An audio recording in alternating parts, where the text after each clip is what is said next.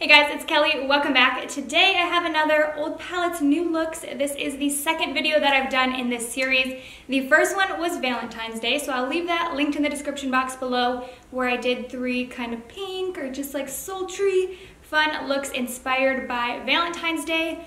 For this episode, I wanted to do some St. Patrick's Day inspired looks because I've had a few requests to do something green in honor of St. Patrick's Day. So the 3 older palettes that I wanted to throw it back to are going to be the Born to Run palette. This is the first look you will see. I stuck with something actually a little more neutral and just gold for this look, for those of you who want to do something a little bit less colorful for St. Patrick's Day. For look number 2, I was reaching into the Viper palette from Sigma. I did a really fun green inner corner with this palette.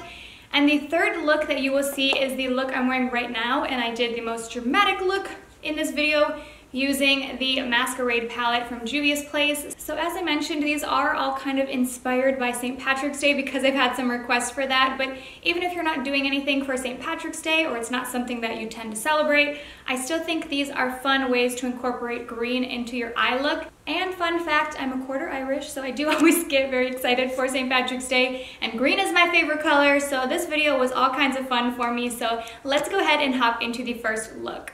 Alright, so for this first look, I wanted to do something with Born to Run because I've had so many requests to do a video featuring this palette.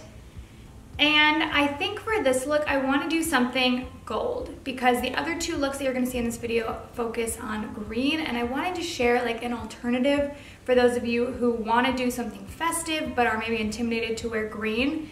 And I feel like when I think of St. Patrick's Day, I think of 3 colors. I think of green, orange, and gold. And gold is like the least intimidating to wear out of all 3, so that's what I'm going to do, kind of focusing on this shade Stranded. Alright, so to start building up the crease, I'm going to combine the shades Weekender and Riff and just kind of dip into both of them.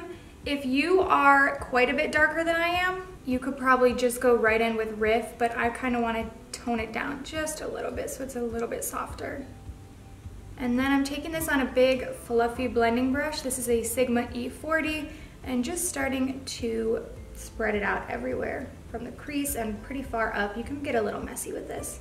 Now switching to an E25, I'm taking just Riff and I'm gonna start buffing this into the crease. And I'm not gonna take this as high up, I'm gonna keep it just in the crease.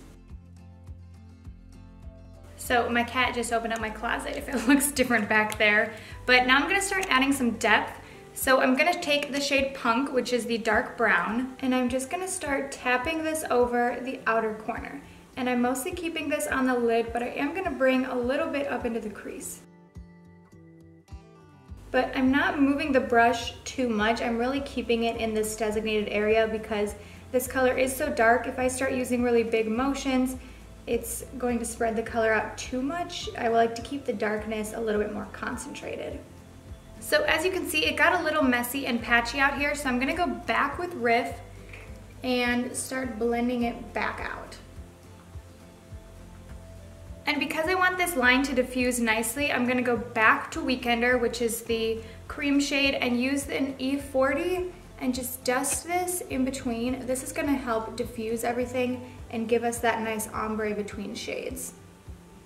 So now the star of the show is definitely gonna be the gold. So I'm gonna take Stranded, or no, it's the shade Stranded on an AOA E123 and wet my brush. And this is gonna be focused on the inner 2/3 of the lid. So to get to the level of shine and pigmentation that I'm looking for, I'm definitely gonna have to layer this a little bit and build it up. So don't be afraid to take some time and sit here if you want it to be very gold. And I'm also taking the gold in just a little bit so that it's not just on the crease, but just this whole inner area, or not the crease. It's not just below the crease, like there's a little bit above the crease. I just want a ton of gold. Okay, now I'm really trying to decide if I want to pair this with a little bit of gold glitter. I've grabbed the shade Sunray from Pixie and Midnight Cowboy from Urban Decay. I think I'm gonna take just a little bit of Midnight Cowboy because this is a liner, so I can kind of work it around and not apply as much as if I did just the full glitter. But this is obviously optional. If you have a loose gold glitter or any gold glitter, this would be a fun time to add it just to give it some extra sparkle. And then, so it's all blended out, I'm gonna just pat over it with my finger so that it's moved around a little bit. So the eye look is pretty much done. I'm just gonna go ahead, add some mascara and a lip, and I will be right back. All right, so this is mostly the completed look. I ended up adding the shade Anti-Venom from Sigma to my lips with just like a nude lip liner. And I think I wanna do a little something to the lower lash line. I thought about just leaving it bare and keeping all the attention up top, but I kinda wanna leave it a little smoky. So I'm going to take an AOAE 115. This is just a flat brush for smoking color out. And going back to Riff, which was that medium brown, I'm just gonna smoke out the lower lash line. And then just to make it even smokier, I'm taking Riff again, but now on an E25 and smoking it out so that it's just a little messy.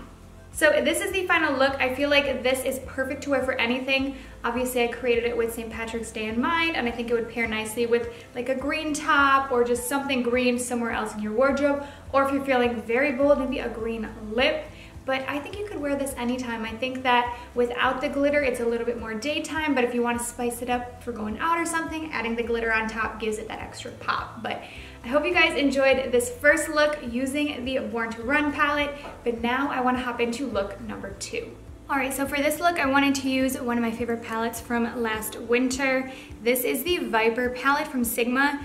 At the time that I'm filming this, it's in my Shop My Stash, and my vision for this look is something that's very, very simple on the eye, maybe a little bit of winged liner, probably just this brown in the crease, but to make it pop and keep within the St. Patrick's theme, I want to do the green on my inner corner. So I'm going to start with Hypnotize in my crease, and this color is extremely light, so it's not going to make a world of difference. I would say if your skin tone is any darker than mine, you can probably skip this and go right in with the next brown. But I feel like for me it does just a little bit, because if I go in right away with that brown, it's going to be a little bit trickier for me to blend in. But now I am going to go ahead and take Adder, and I'm using it on the same brush. This is a Sigma E40, and I'm going to tap off most of it and just kind of use like circular motions to start buffing this into the crease. So now I'm going to switch brushes to something a little bit smaller. This is the Sigma E25, and I'm dipping into the same color, but because this brush is a little bit smaller and a little bit more dense, it's going to allow the shadow to apply a little bit more opaque. Alright, so for the fun part, I'm going to take that pop of green and I'm going to start packing this on the inner corner, and I'm going to use very light motions. I don't want this to build up and be like too bold because it is on the inner corner. So here is what it looks like with just that, but I'm going to actually take the Transformer shade, not a lot, but I'm just gonna pick up a little on my finger and then pat it over. I'm not gonna really rub because that'll allow like too much pigment to come through. I'm just gonna pat just so I can get a tiny bit of that color. So now I'm gonna do a winged liner. I'm just gonna use my Sigma Wicked Gel Liner with the E06. It's very unintentional that I happen to be using all Sigma products for this look. It's not sponsored obviously, but ironically I'm using all Sigma. Now I'm gonna go ahead, add some mascara and a lip, and I will be right back. All right, I'm back. So for my lip combo, I'm gonna be honest, I can't decide if I like it or not. I almost feel like it's a little bit too warm for this eye because just on the lid, the eye is very cool and then it has the green in there. So I might change it, I haven't decided yet. But anyways, the lip combo that I wore, I put on the lip liner from Koki in the shade Warm Nude, and then Hidden Hills Hottie from NCLA, and then I wanted a gloss, so I topped it with Fuel from Urban Decay. This is the look using the Sigma Viper palette. I feel like this is a nice option for St. Patrick's Day if you want to incorporate green somewhere into your look, but you're a little bit intimidated to wear it on the lid and go full-blown green. Also, if the inner corner is still a little bit too much for you or you don't feel comfortable wearing green there, you could do the same eye look, but instead of putting this on the inner corner, wear it on the lower lash line, and that would be beautiful as well. But now let's go ahead and hop into something a little bit more bold. All right, so for this final look, I'm super excited to use one of my all-time favorite palettes, the Juvia's Place Masquerade palette.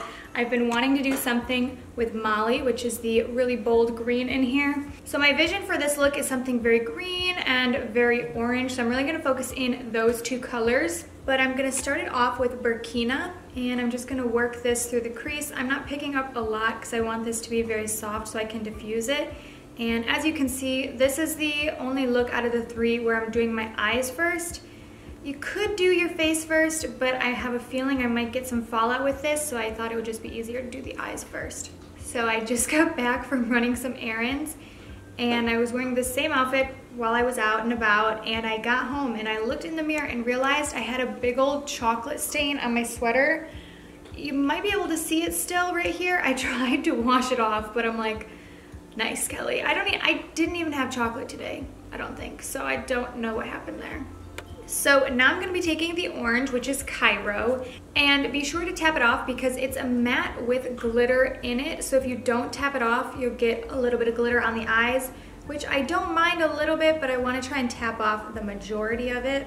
And I'm gonna focus this a lot closer to the crease.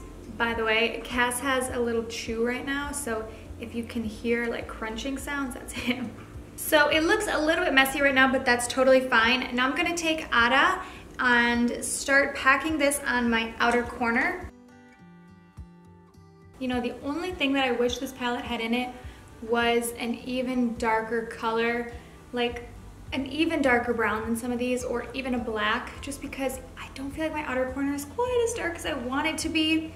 I think I'll mix in a little bit of this brown.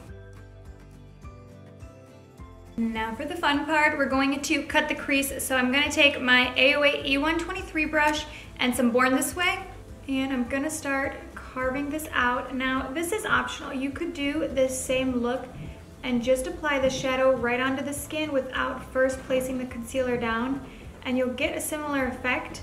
Just putting the concealer down first is going to make everything a little bit sharper. So just like you saw in the first clip, Tilly is getting in the closet again, as always. She loves to do this while I'm filming. Doesn't normally try to climb into the closet, but just when I'm filming. But I finished the cut creases. They're a little bit uneven, but that's okay, nobody's perfect. So I'm going to take Molly, which is the green, and wet my brush and place that, oh my gosh, this color is so pretty. Place that anywhere that I put down concealer. So now that I've placed the green down, I'm going back in with a little bit more of Cairo, which is the orange, and just patting this on the outer corner to get everything to blend. And then I'm taking a little bit of the other two browns that we used. And honestly, if I wasn't trying to do this look exclusively with this palette, I'd probably reach into another palette just to get a slightly darker brown. But I'm gonna make this work. All right, so this is mostly done. I'm just gonna do something on the inner corner and the lower lash line, but before I do that, I'm gonna finish up my face and be right back. So here's the face. I tried to keep everything very like peachy and orange themed, just to kind of play off all the orange on my eyes. So for my blush, I used I Will Always Love You from Too Faced. For my highlight, I used my Sun Dipped Glow Kit, and I just used the like peachy shade called Moonstone. And my lip combo is the nude lip liner from NYX, and then the shade of Peachy from Persona, which is one of the new glosses. So to finish off the eyes, I'm gonna take a little bit of Giza on my inner corner. Actually, you know what? I'm gonna take a little bit of the gold as well and kind of mix the two, because I feel like if I just use Giza, it's a little bit too white. I want kind of some warmth in here to match up with the rest of the eye and the face. Now this is definitely optional, but if you want to take this green to the next level, I'm going to take a green liner. This is Teaspoon from ColourPop, and I'm going to line my waterline. Now going back with a tiny bit of Ada, I'm just going to focus this under the lower lash line on the outer third. Now, I spent a lot of time trying to debate whether or not I wanted to put on some false lashes, and I definitely think that they would take this look to the next level, but I don't tend to wear a lot of falsies, and I figured, you know what, I kind of like this look as it is. It's a little bit less intense without the falsies, but it's of course an option if you want to use them.